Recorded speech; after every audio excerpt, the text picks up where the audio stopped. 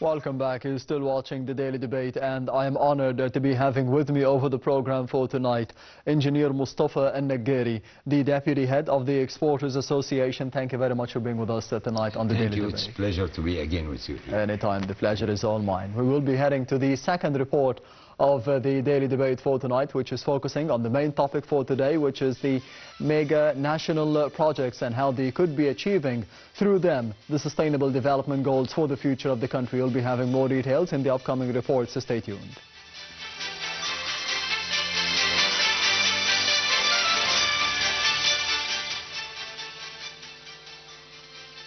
Egypt has implemented projects worth 225 billion Egyptian pounds to support sustainable development and infrastructure benefiting 38 million people and providing 7.5 million job opportunities. Minister of Local Development Hisham Amna said that these projects are mainly in the fields of road paving, electricity, lighting, improving the environment, security, firefighting and traffic management. Amna asserted that the ministry's strategy to improve the environment and confront effects of climate change focuses on several fronts, the most important of which are sustainable development, developing solid waste management, and supporting youth and community initiatives that address climate change.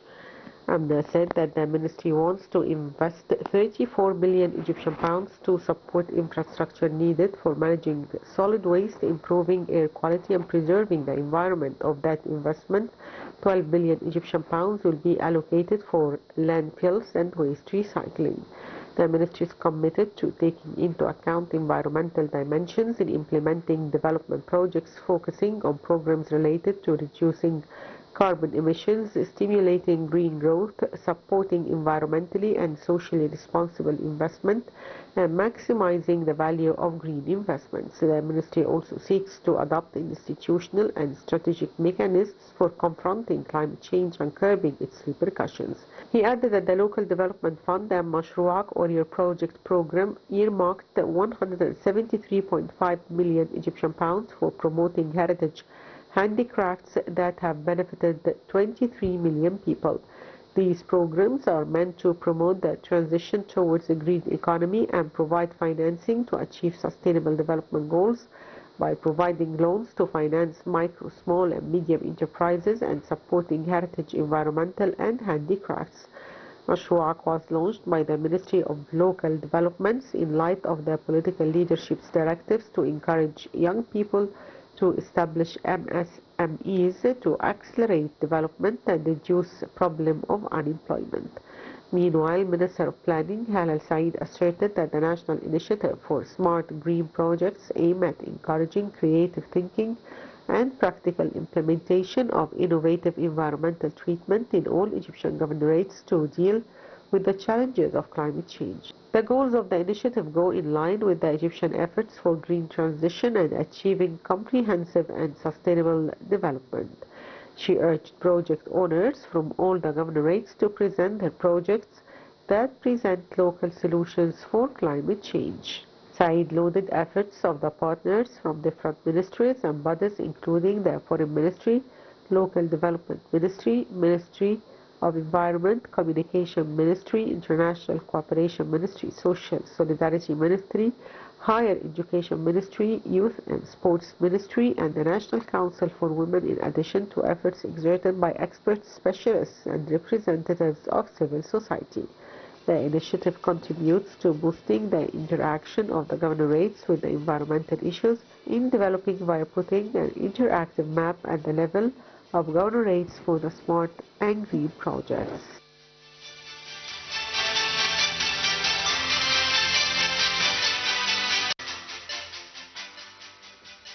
Welcome back. You're still watching the Daily Debate, and as I said in the beginning, I'm honored to be having with me over the program for tonight Engineer Mostafa and Naggari, the Deputy Head of the Exporters Association. Thank you very much once again for being with us tonight.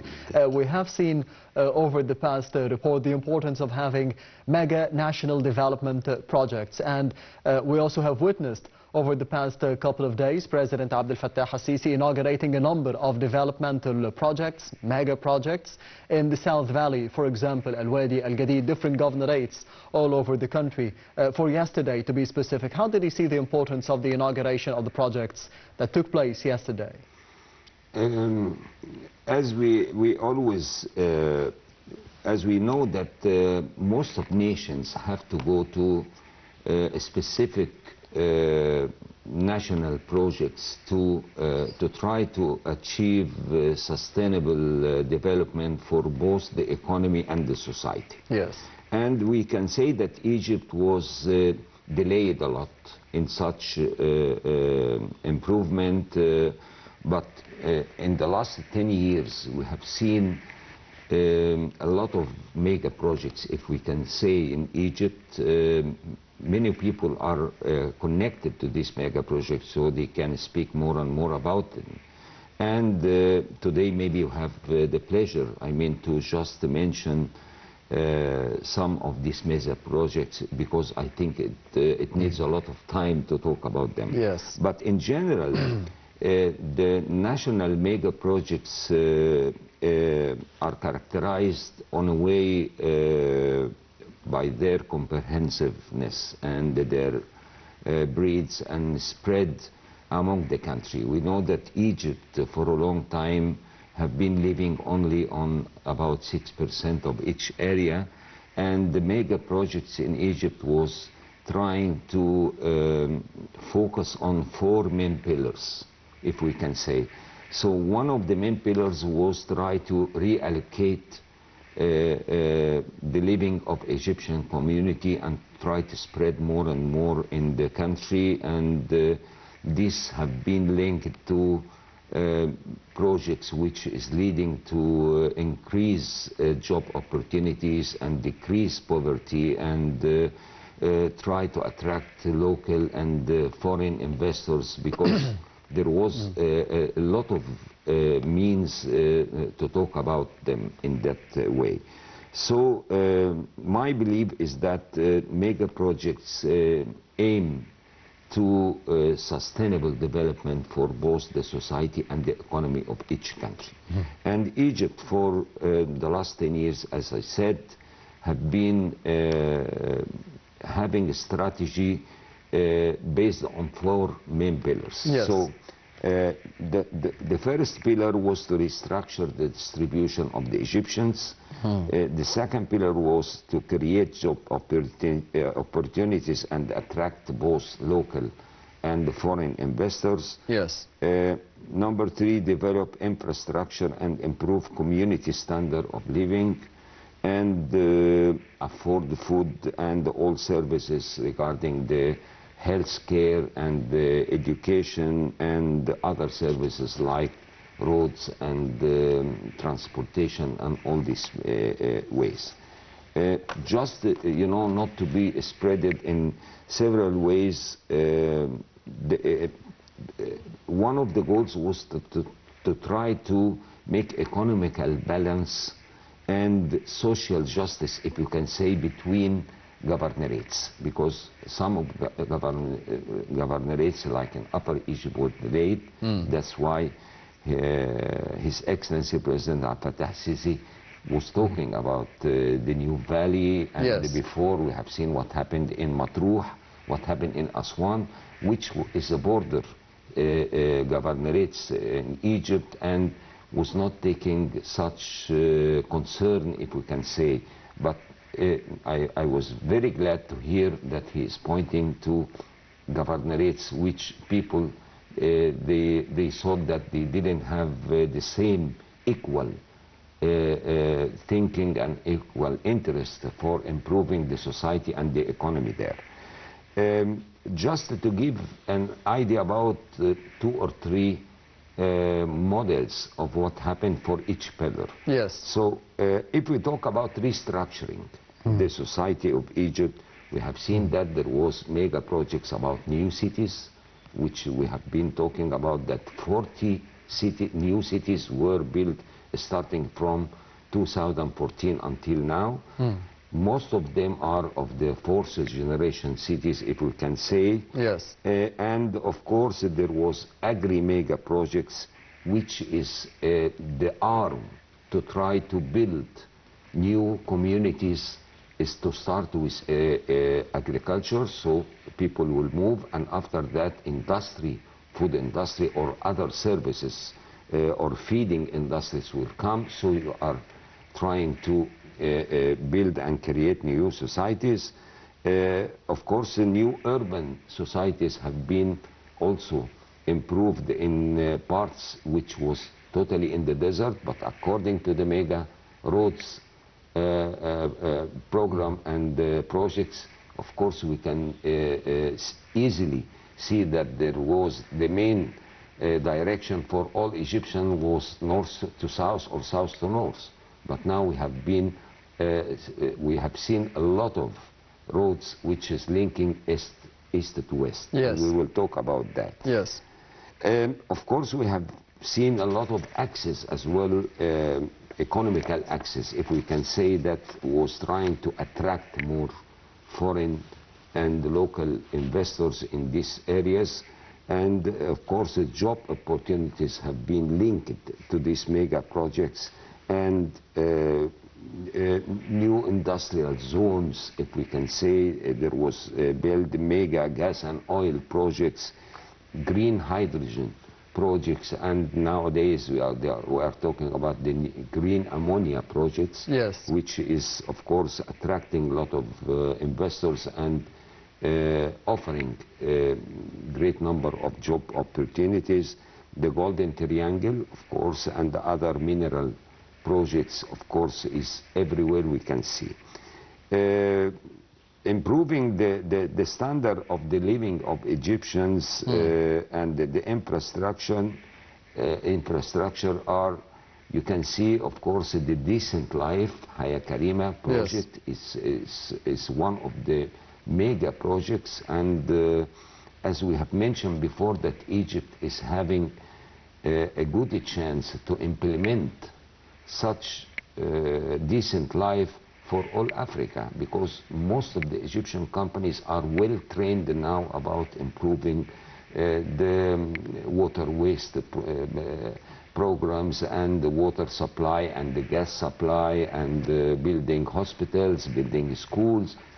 We are well trained, and that's why last week I was in Italy, and they were talking a lot about Mattei plan. Mattei was a prime minister, former ex-prime minister in Italy, and he was focusing too much about Africa and to try to link Europe to Africa to benefit from the resources of Africa, especially in the power and in the gas and in the sun.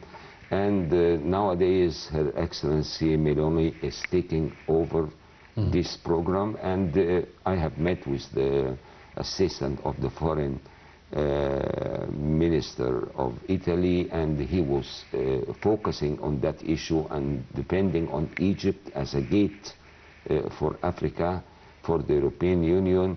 And they will come in September with a head delegation of several Italian companies based mainly about four main aspects. One is the agriculture, and the other one is the leather, and one is for building materials, and one for the fertilizers. And so that's why we cannot separate Egypt from what is going on, because Egypt is having a great chance to increase its capability by assisting Europe in, of course, we are all talking about the environmental issues and about the clean energy and climate change energy. And unfortunately, Europe, they don't even have space to implement. They don't have a space for solar energy. So that's why they are trying to come to Egypt and try to merge through their mega companies in these aspects. Yes. So there is a lot to talk about educational programs, about health care, about a lot of hospitals, a lot of schools. Even in New Valley, we have seen 7 new colleges which was established lately, and there is the Japanese school there as well. And I think that we are feeling that mega projects are really trying to have a sort of compromise for those who have been out of the scenario, if we can say. But now we have been visiting Asyut, Luxor, Aswan. It's very impressive. I mean, Kalabsha access is unbelievable. It's something really you can see in some countries in Europe. So we believe that the mega projects in general are trying to increase the standard of life for most of Egyptians, are trying to link governorates together by different access and roads, and also different types of trains. We have been talking about several types of trains. Yes. It's not only one train. So there is a big improvement in the country in this way. Yes, and speaking of trains, and one of the four main pillars that you've mentioned, Engineer Mostafa Naggari, is the infrastructure that we have had over the tenure of President Abdel Fattah al-Sisi in the past decade. And today we have seen another meeting between President al-Sisi and the Minister of Transportation, Kamil al-Wazir, speaking about the importance of modernizing the harbors of Egypt. As of course the deputy head of the Exporters Association, what is the importance of having a modern network of harbors all over the country? And of course this could be concluded or included in the infrastructure basis of development for the future.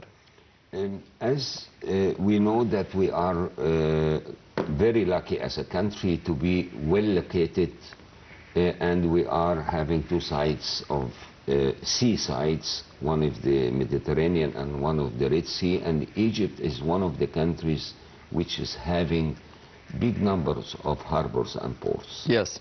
All over the world. I mean, we are lucky to be there, and it is on, as we say, in the trade leg. We are in the trade leg or trade road, which is linking Asia to Europe, or Africa, South Africa to Europe, north to west, or north to south. So we are well located. And as everyone knows, that the ports have to be, as we say in a simple word, attractive port. Yes. Attractive port, it means that the shipping lines are going to target this port because they gave them a better service, they gave them fast service, and at the end, its time is money, as we say. So we have seen that there was improvement of ports in the last 4 or 5 years, and not even the ports was modernized or was facilitated for shipping lines or giving good offers for reimbursement cost and other services, but also it was connected by serving fast and speed boats from Egypt to Europe.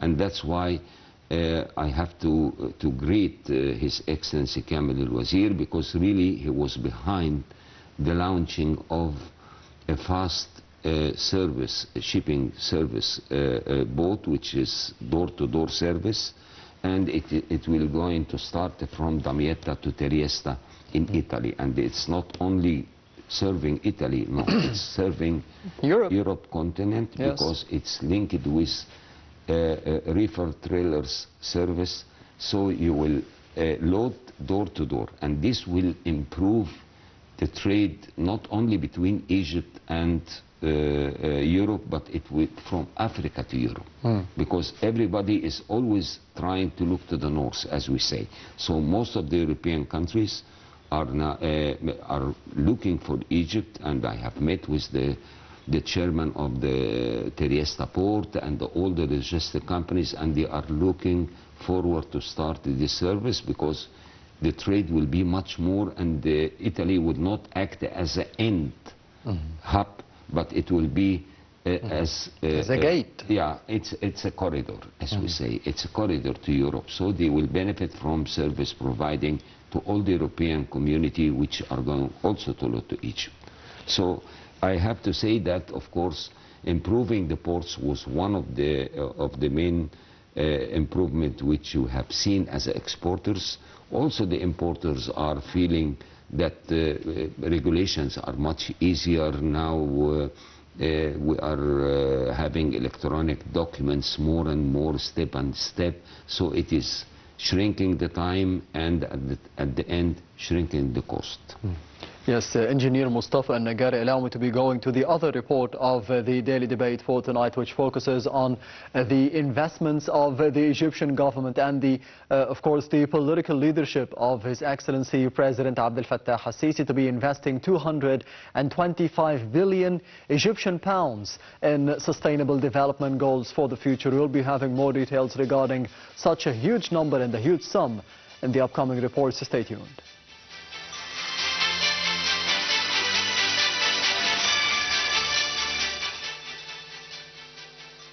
Egypt signed the United Nations Sustainable Development Cooperation Framework Agreement with the United Nations to achieve Sustainable Development Goals by 2030. Prime Minister Mostafa Madbouli, UN Resident Coordinator in Egypt, Elena Penova, attended the ceremony. The Prime Minister asserted that the signing is a culmination of Egypt's and UN's developmental relations over the years, highlighting Egypt's role as one of the founders of the organization in 1945. For her part, Penova said that the 26 UN entities based in Egypt have jointly worked on this cooperation framework. The UNPDF was fully aligned with Egypt's Vision 2030 and the UN Sustainable Development Goals. Penova stressed that the UN General Assembly resolution has identified cooperation framework as the most critical instrument for planning and implementing UN development activities at the country level. The framework unpacks the three dimensions of sustainable development, including the social, economic, and environmental dimensions. It includes a dedicated outcome area on the empowerment of women and girls, and a new priority area on transparency, good governance, and the rule of law. Egypt has begun implementing an economic reform program with the support of its development partners, Madbouli affirmed, citing Egypt's program alignment with the UN 2030 Agenda for Sustainable Development, as well as UN-affiliated national strategies. The reform program included several social protection measures targeting groups that are most in need, citing expansion of Egypt's cash transfer program, Takaful and Karama, which already provide support to millions of families. The government has also increased pensions and wages, adopted tax exemption for low-income citizens, and provided various forms of support for basic goods and services.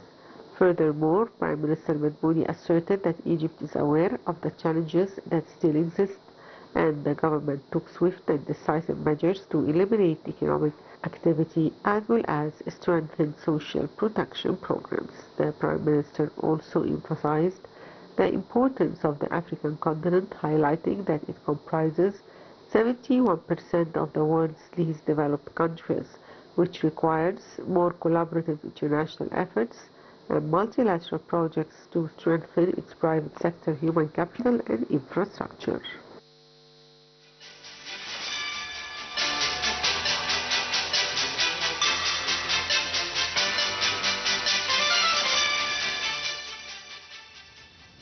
Welcome back. You're still watching the Daily Debate, and I am honored to be having with me over the program for tonight Engineer Mostafa Naggari, the Deputy Head of the Exporters Association. Thank you very much once again for being with us tonight. You've mentioned before the report, before the break, that we have 4 main pillars for the mega national development projects to be implemented here in the country according to the vision and the strategy of the political leadership. One of them is to be distributing the population of the Egyptians all over the country, not to be just having a certain place to be living upon.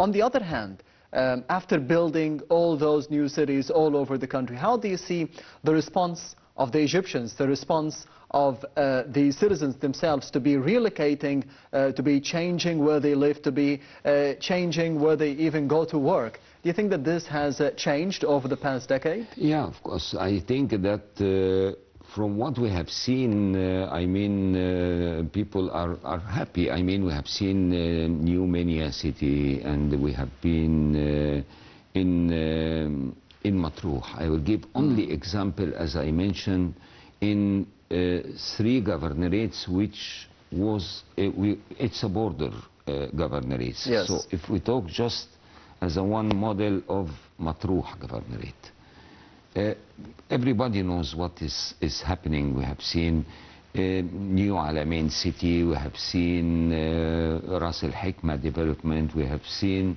a lot of improvement in the agriculture. I mean, we have in Siwa and in El Dab'a access and in El Moghra as well. Yes. We have seen more than 300,000 acres of agricultural land were added to this governorate only in a very few years, yes. just 5 or 6 years. What we can imagine, we have seen projects for water desalinations, and we have seen hospitals in Alamein, in Siwa, in Barrani. We have seen also new schools and the colleges as well.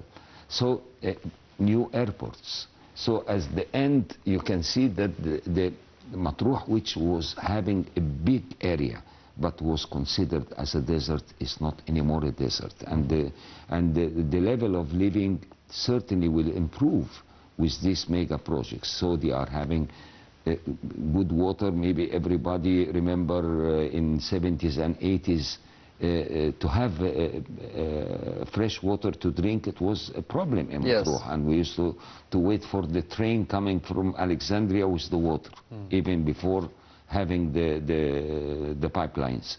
But at the end, now they are depending on the resources. They are having the desalination stations, 2 or 3 desalination stations, which is covering the governorate. Siwa is improving a lot. So at the end, there is mega projects starting from the Medicare, education, building new houses for the people, not as before. New roads, Baba Road, you can see all the roads in the northwest coast. Everybody, even they go for tourism, they are realizing that you have roads of 8 lanes. And there is the new electrical train, which is serving from Sokhna until Matruh.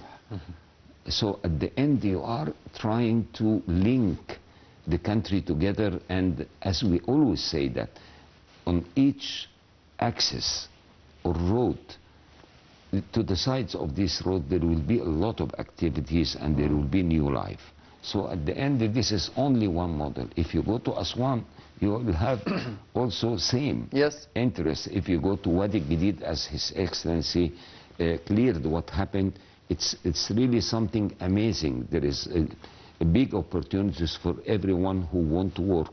There is always opportunity in all governorates of Egypt. Yes, to whoever wants to work, which is the main pillar, one of the main pillars that you mentioned at the beginning of the episode, to be providing job opportunities according to the vision and the strategy of the political leadership. And of course, this will be getting foreign direct investments at the same time. How would you assess the whole situation in terms of providing millions of job opportunities over the past decade, and at the same time providing the foreign direct investment or getting more foreign direct investment from the outside world? We have to mention that we have been facing a problem with the foreign currency in the last 7-8 months, but thanks God, starting from 6th of February, the Central Bank of Egypt and His Excellency Prime Minister Mostafa, they have set together a program for trying to stop the free market or the black market, and we say, because everything was disturbed really. The pricing was disturbed for commodities, even if it is local, and the situation was not that good. But starting from that day, we feel stability, and even the relation between our partners in the whole world was trying to strengthen more and more. And I can tell you that I mentioned that last week I was in Italy. The situation have changed completely, because exporters there were facing a lot of delays for having their invoices values again, but now things are more and more flexible, and this will lead to investments, because investors always have to look for specific issues. They have to look for stability of the currency, they have to look for the legislations, which also I consider it a mega project. Yes. Improving the legislations in Egypt and try to attract foreigners by facilitating the steps of issuing a company in Egypt, or that we have seen in the parliament that they have allowed foreigners to own the land with a specific, if we can say, measures, but at the end it's much more easier than before. So at the end, legislation was one of the mega projects in Egypt. Things are more easy now. Everything is crystal clear, as we say, that there is always auctions when they offer industrial lands or agri lands. We have seen the mega projects in agriculture, which have more or less tried to decrease the devaluation of the prices of food, which you have faced on the last 4 or 5 months. But we remember we have been talking about prices of onion for 40 pounds and 50 pounds, and yes, tomato, and now it's 7, 8, and things are going to stabilize more and more, which will be, we are back to the normal map of industry and investment of Egypt. Yes, hopefully. Engineer Mostafa Naggari, the Deputy Head of the Exporters Association, thank you very much for being with us tonight on the Daily Debate. Anytime. Thank you. And this brings us to the end of the Daily Debate for tonight. Thank you for watching, and goodbye.